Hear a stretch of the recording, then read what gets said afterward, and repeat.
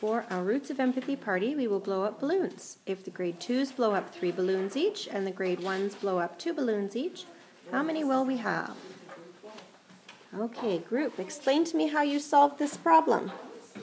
We started by taking the attendance chart and counting how many grade 1s we had. And when we counted all of them, we ended up with 17.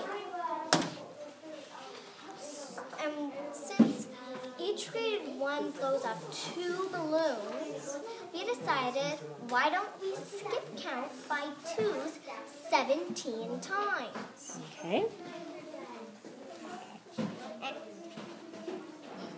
1, 2, 3, 4, 5, 6, 7, 8, 9, 10, 11, 12, 13, 14, 15, 16, 17.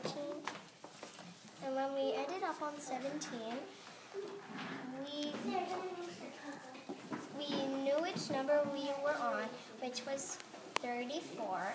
And so we realized that in total, the grade 1s would have blown up 34 balloons.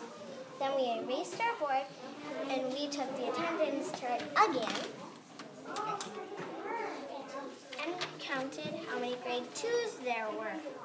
And when we finished, we came up with 8. So we know that the grade 2s blow up 3 balloons, so we counted by 3s 8 times. 1, 2, 3, 4, 5, 6, 7, 8.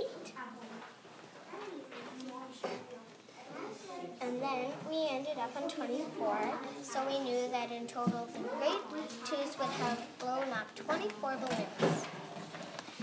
And then we put them together, and we knew that 3 plus 2 is 5, so we took 30 and 20 and put them together and made 50. And we also know that 4 plus 4 is 8, so if we put those two digits together, we come up with 58. And that's how many balloons we would blow up if we were to blow up the balloons for the party. Thanks, Rebecca. No problem.